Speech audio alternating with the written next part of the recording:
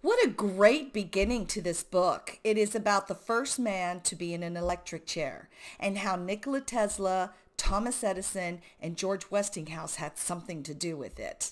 It is just riveting to begin with, and it even gets better as you read along.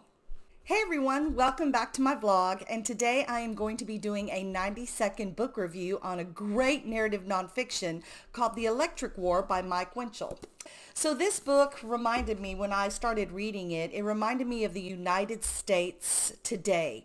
We are going through such an influx when it comes to marketing and e-commerce. If you think about Amazon and companies like Wayfair, Birchbox, all those online companies, it's just amazing the technology that has been a boom and everything else. And it made me think of this book. And this book is actually about Thomas Edison, Nikola Tesla, and George Westinghouse and their fight to become the first to light up the world with electricity.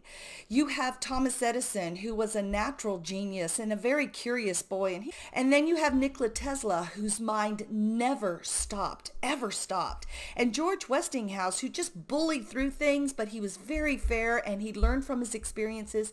And it's also about how these men affected the United States as we know it today.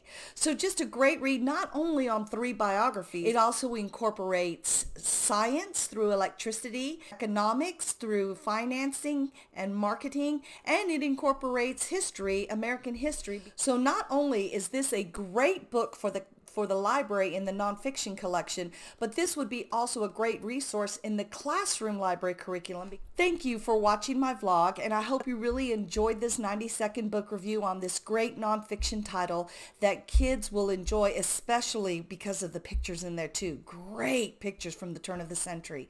So thanks, and we'll talk to you later. Bye-bye.